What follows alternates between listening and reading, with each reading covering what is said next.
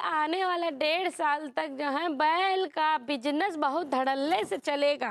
क्या बात करी है? तुमको जो है 1.5 साल तक 3 तो गरीब लोगों को तीनों टाइम का भरपूर खाना खिलाना है।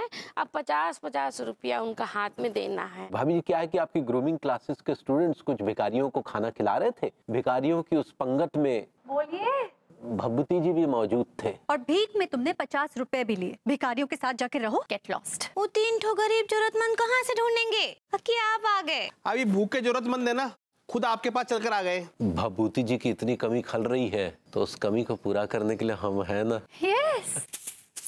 साफ सफाई बराबर करना वरना मैडम नाराज हो जाएंगी। भाभी जी आपने इतने प्यार से खाना खिलाया, आपकी नीयत इतनी अच्छी है कि हम दोनों लाल लाल हो गए। अलो ना पूरी, ई लीजिए पूरी लीजिए। इलो मलखान, इलो टीका।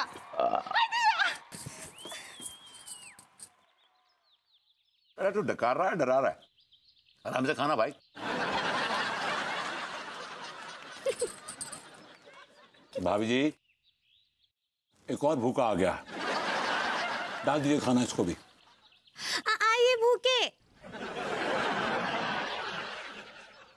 हमरा मत बोले कि भैया खाना खा लीजिए, आइए। हमें नहीं खाना वाना खाना इन भुक्कड़ों के साथ। भाभी जी वो 50-50 रुपया दे रही थी ना, कहीं भूल ना जाए।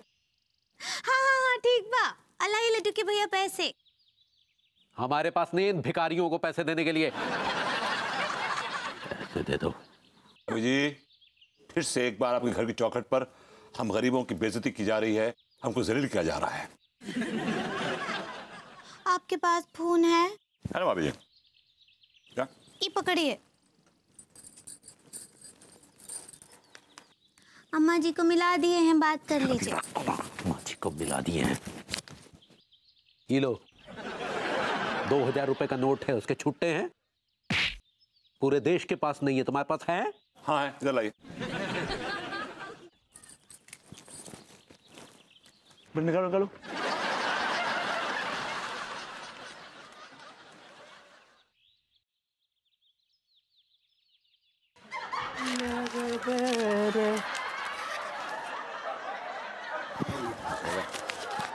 बस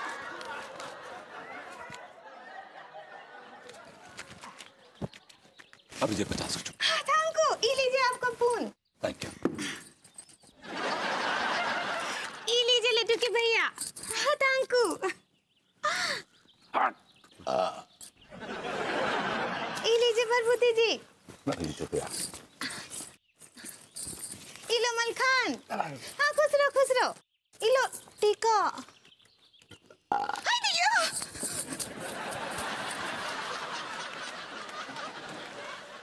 सारे तेरी डकार से किसी दिन हार्ट अटैक आ जाएगा किसी को। अबे सब कुछ मुंह से कर लेगा क्या? थोड़ी जिम्मेदारी नीचे भी दे बेटा। तू ऊपर रहने दे, ऊपर तू रह, ऊपर रहने दे। रायतो भैया रायतो। सारी जिम्मेदारी आज ही निभा लियो। मैं भी चल रहा हूँ भैया। बहुत अंगूरी जी के घर मुफ्त का खाना खा खा कर लाल लाल हो रहा है ना विभू। मैंने भी उसे पीला पीला ना कर दिया ना तो मेरा नाम भी अनीता नहीं।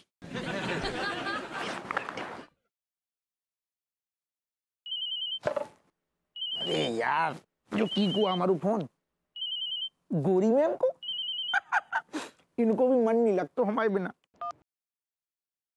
गोरी मैम नमस्ते। अरे नमस्ते वमस्ते छोड़िए हप्पू सिंह जी, एक्शन लीजिए। गोरी मैम सेवा को मौका तो दीजिए। क्या? नहीं हमारा मतलब है कौन से एक्शन की बात कर रही गोरी मैम आप? ओह गॉड, आपको दरोगा की वर्दी दी किसने? आप भूल गए? मैंने आपको आज दिन में बताया था कि मेरे घर के सामने विभू ने झोपड़ा बना लिया इल्लीगल, उसे हटवाइए, और आप भूल गए?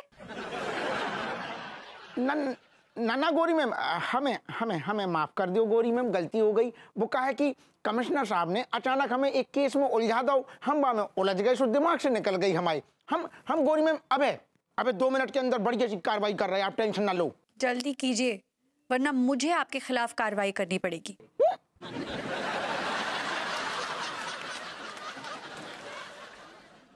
अरे दादा, ये गोरी में कमाल है, कुछ होता ही नहीं हमारे सिस्टम में। भैया बोलना बे। ये आजकल कानपुर में सर्दी अचानक बढ़ गई। अबे दिसंबर के महीने में सर्दी नहीं पड़ेगी तो क्या गर्मी पड़ेगी? अब भैया जी, अब वैसे एक बात है, ठंड के मौसम में मूंगफली खावे का मजा ही कुछ और होता है। अरे यार, मूंगफली के साथ अगर गुड़ भी मिल जाए तो मजा आ जाएगा। है भैया? तो भैया ऐसा करता हूँ, कल मैं है ना अंगूरी भाभी को बोल दूंगा कि शाम को है ना मूंगफली गुड़ को इंतजाम कर दे। साले बड़ा भाव खा रहा है तू, हैं? भाभी जी के हाथ का बना खाना खा रहा है, लजीज लजीज, तेरी औकात नहीं साले। मूंगफली मंगाएगा उनसे, खुद खुद खुद खुद करके खा। साला बड़ा आया, भाभी जी से बहू को बोलूंगा मूंगफली खिलाफ। सारो एकदम लाडलो हो रहा है।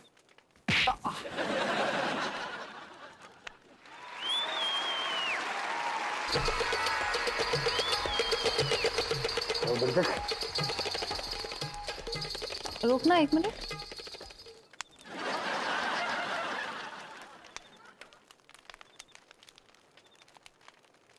क्या बात है हुजूर, आप इस वक्त इस वीराने में यहाँ क्या कर रहे हैं? आग ताप रहे हैं और क्या कर रहे हैं? रात के इस वक्त? अरे हुजूर, इस वक्त तो आपको आपकी मोहतरमा के साथ होना चाहिए था। मोहतरमा ने निकाल दो। क्या? तो आप यहाँ वहाँ क्यों भटक रहे हैं?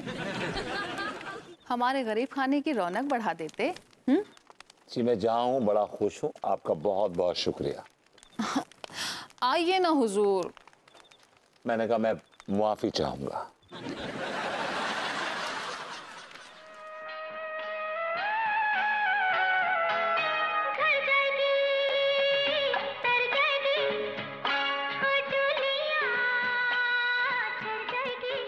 कहाँ से आ रही है आवाज?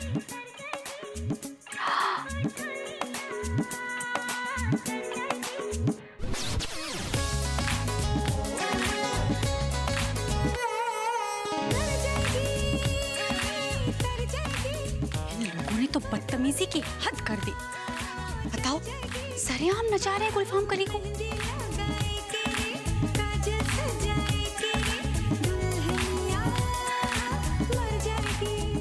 कर रहे को पेट से मारो।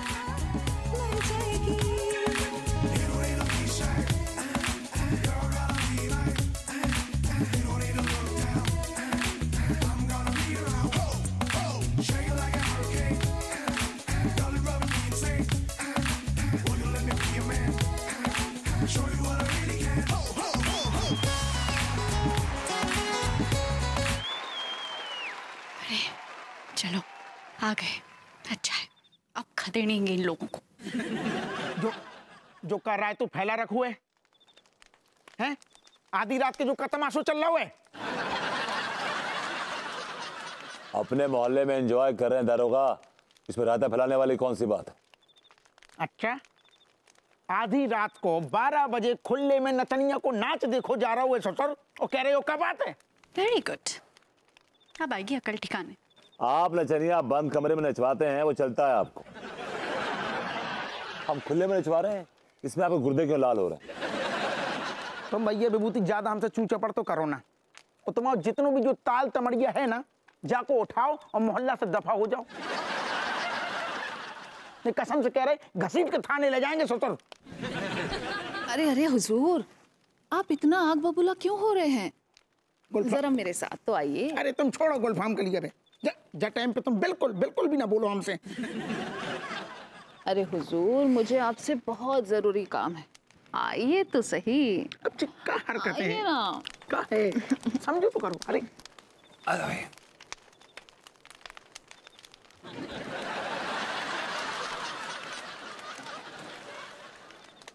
आइए हुजूर।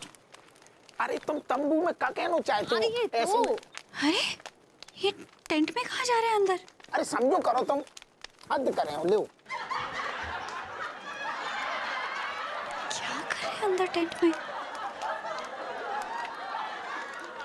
भैया कहाँ चल लो अंदर? अरे मुझे क्या पता कि चल लो अंदर यार, जो चल लो अंदर चल लो है टेंट में। क्या चल लो है, क्या चल लो है।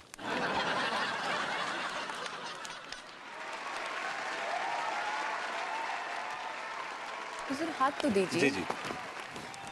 शुक्रिया।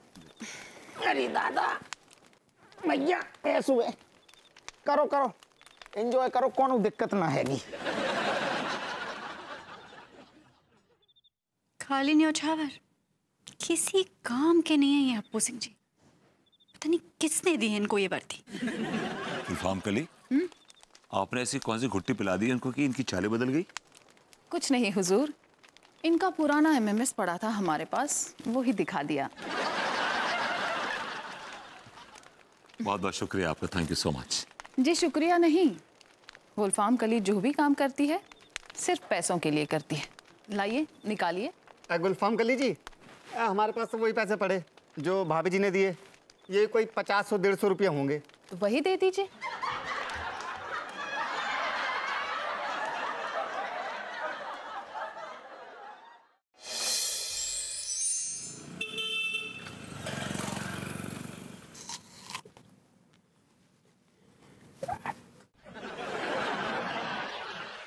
बारी जी कितने स्लो हैं आप। कितनी देर हो गई इसी सोफे के आसपास आप पोछा लगा रहे हैं। विभू होता तो 10 मिनट में पूरा हॉल साफ कर देता। अरे भाभी जी, भभूति जी का तो 7-8 साल का सफाई का एक्सपीरियंस है, हम तो पहली बार कर रहे हैं ना भाभी। कोई बात नहीं, आपको भी प्रैक्टिस हो जाएगी।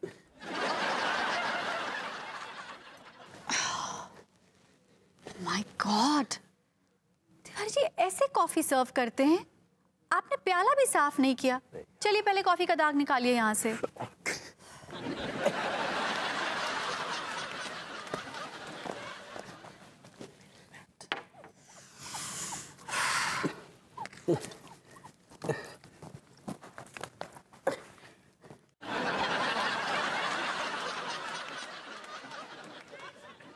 एक बात कहें भाभी जी? कहिए। क्या आप चाहती हैं कि भभूति जी आपके पास वापस चले आए? ऑफ कोर्स तिवारी जी, मैं कब से कह रही हूँ ये बात आपसे, आप कुछ कर ही नहीं रहे हैं। तो भाभी जी हमारे पास एक आइडिया है जिससे भभूति जी तुरंत आपकी तरफ खींचे चले आएंगे। कैसा आइडिया? भाभी जी आप अफेयर कर लीजिए ना। व्हाट? तिवारी जी आपका दिमाग तो ठीक है? हाँ, कैसी बेतुकी बातें कर रहे हैं आप? आपको क्या मैं ऐसी लूज कैरेट की नजर आती हूँ? अरे भाभी जी आप समझने की कोशिश तो कीजिए, आपको सच में अफेयर नहीं करना है, बल्कि आपको अफेयर करने का सिर्फ नाटक भर करना है। कैसे? अब देखिए ना भाभी जी, कोई भी आदमी चाहे वो कितना ही नल्ला हो, बदतमीज हो, वो ये बर्दाश्त नहीं कर सकता कि उसकी बीवी का अफेयर किसी और के साथ चल रहा है।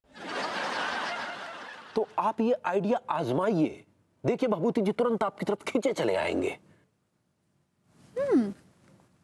एक्चुअली आइडिया इतना बुरा नहीं है।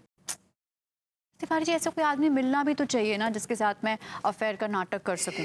अरे भाभी जी आप ये चारों तरफ नजरें तो दौड़ाइए भाभी जी, नजरें तो दौड़ाइए, देखिए कोई ना कोई तो नजर आ ही जाएगा भाभी जी।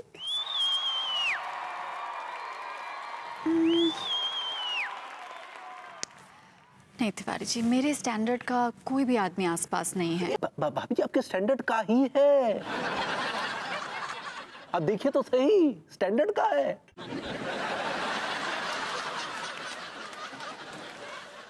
I got it. You're right. मैं समझ गई आप किसकी तरफ इशारा कर रहे हैं। अरे वाह भाभी जी क्या बात है, चलिए अच्छा हुआ कम से कम आपकी समझ में तो आया। It's a very smart choice. Tiwari ji मान गई आपको मैं। वैसे तिवारी जी देखा जाए तो मेरे स्टैंडर्ड का तो नहीं है तो काफी फालतू, बकवास, भ्रष्ट सा, लेकिन इस काम के लिए बेस्ट है। लेकिन हम तो बदतमीज और भ्रष्ट नहीं हैं।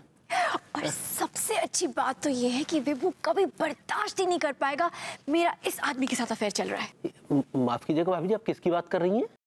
प्रेम Chaudhary, perfect choice. He's perfect for this.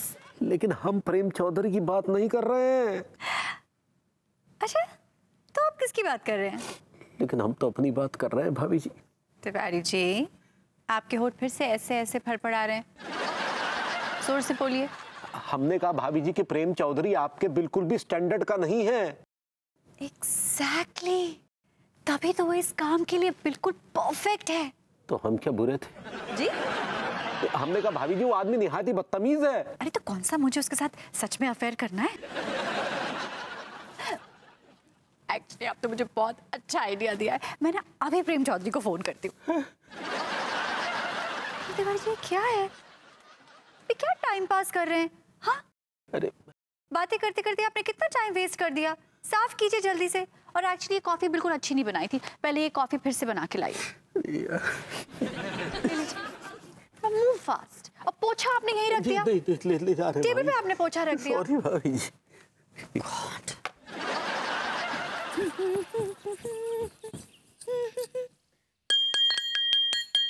चलो चलो चलो गरीब लोगों, नाश्ता तैयार है, कब तक सोते रहेंगे? बाहर आइए। भाभी जी सो नहीं रहा था, वो तो बस मैं खेमे में ऐसी चटाई पे लौट रहा था, कब अभी घंटी बजेगी नाश्ते की। बैठिए बैठिए। आ जाओ, मैं बहुत खो रहा हूँ, आ जाओ आ जाओ। अरे भैया आ रहे। भाभी जी नमस्ते। हाँ हाँ, खुश रहो, बैठ जाओ।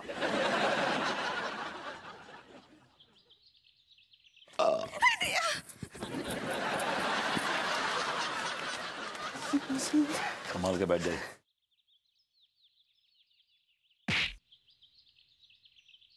भाभी जी, ओ भाभी जी, अरे बहुत भूख लगी है, नाश्ता तो करवा दो। भाभी जी, पेट में चूहे कूद रहे हैं हमारे। भाभी जी इंसान है, कोई मशीन नहीं, समझे ना तुम? Don't you push against the wall. मैं तुम लोगों को थोड़े वॉल पे पेस्ट कर दूंगा, समझे तुम? Don't you pressurise. प्रेशर बन रहा है भैया। सब हमारा कुत्ता खींच के सारे प्रेशर में भी खाना खाएगा। शुक्र, बैठ। भैया भाभी जी वेटिंग। हाँ हाँ, ला रहे हैं। आइए आइए भाभी जी। हाँ, गर्मा गर्म पराठे बनाए हैं और आलू की सब्जी। अरे वाह, क्या बात। ये बेटा ये लीजिए। क्या बात है, क्या बात है भाभी जी। भाभी जी क्या बात है, क्या लजीज।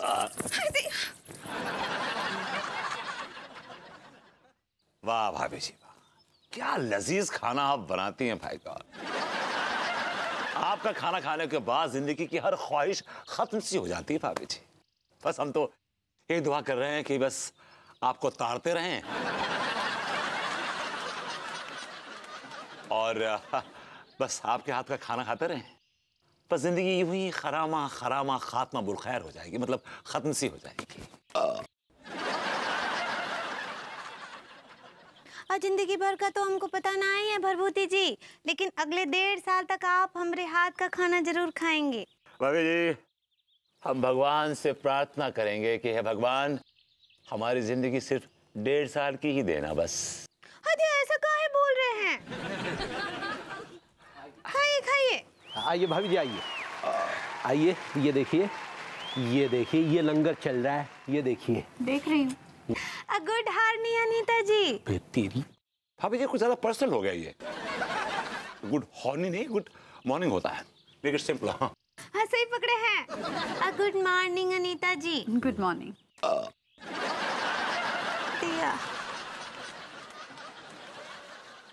चलिए ब्रेकफास्ट कर लीजिए। वो ब्रेकफास्ट होता है पगली। हाँ सही पकड़े हैं। भाभी जी रहने दीजिए, ये अमीर लोग हम गरीबों के साथ बैठ के नाश्ता नहीं करेंगे। इससे इनकी शान पे, इनकी इज्जत पे धब्बा लगता है, इनकी बेइज्जती होती है। ये बात तो बहुत सही कही। और भाभी देखने में आया कि अमीरों से ज्यादा उनके चमचे फुदकते हैं। ये चमचा किसे कहा आपने? जिसे कहा उसे समझ लिया है। तिवारी जी रहने दीजिए, इन लोगों से उलझने की कोई जरूरत नहीं।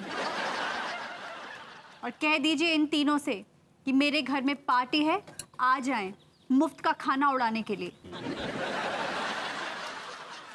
तो आ जाइएगा मुफ्त का खाना उड़ाने। ऐसा खाना मिलेगा जो जिंदगी में कभी नहीं खाया होगा, और साथ में अंग्रेजी शराब भी जो आपकी पीने की औकात नहीं है वो भी मिलेगी। हम आप जैसे अमीरों की पार्टी में नहीं आ सकते, क्योंकि हम गरीबों का जो पेट है वो कमजोर हो चुका है, और आप जैसे एक्सपेंसिव और महंगे खाने पचा नहीं पाएगा। हम गरीबों को तो सिर्फ और सिर्फ सूखी रोटी हजम होती है, बस। ये सूखी रोटी नहीं है, ये तो देसी घी का पराठा है। Really? I'm sorry. I'm sorry. I'm really sorry. हो गया? आ जाना शाम की पार्टी में, तुम्हारे लिए एक सरप्राइज है। चलो आइए भाभी जी। चमचे। भाभी जी, यार रुक जा यार 2 मिनट, काम की बात तो करने दे यार। डकार रो बार बार। भाभी जी 50 रुपए भूल गई आप। हाँ हमको याद है, देते हैं। ये लीजिए भरभूति जी। इलो मलखान। हाँ खुश रहो खुश रहो। इलो टीका।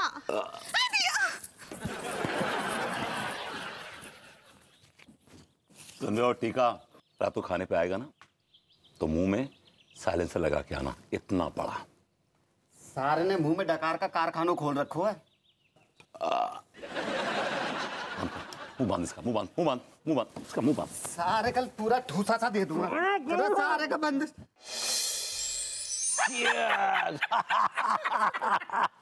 लो बगली। भैया। ओहो।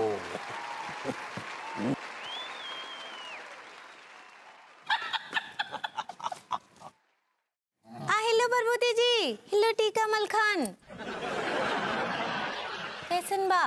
बस भाभी जी, अमीरों की पार्टी में आने से थोड़ी घबराहट सी हो रही है। अमीरों की पार्टी में आने के कुछ अदब आदाब हुआ करते हैं। ऐसे गलीज कपड़े पहनकर अमीरों की पार्टी में नहीं आया जाता। माफ कीजिएगा साहब, ये गरीबी हमारा गुरूर है, और आप जैसे अमीर लोगों की पार्टी में कीमती लिबास पहनकर आना हमारी गरीबी की, हमारी गुर्बत के खिलाफ है। और मेरे बदन पे जो गरीबी के कपड़े हैं यही मेरी शान है, और मेरे जिस्म से जो पसीने की बदबू आ रही है वह आपकी परफ्यूम की खुशबू से कहीं ज्यादा खुशबूदार है। तभी कहूँ भैया, जो सलाम सी कहाँ से आ रही।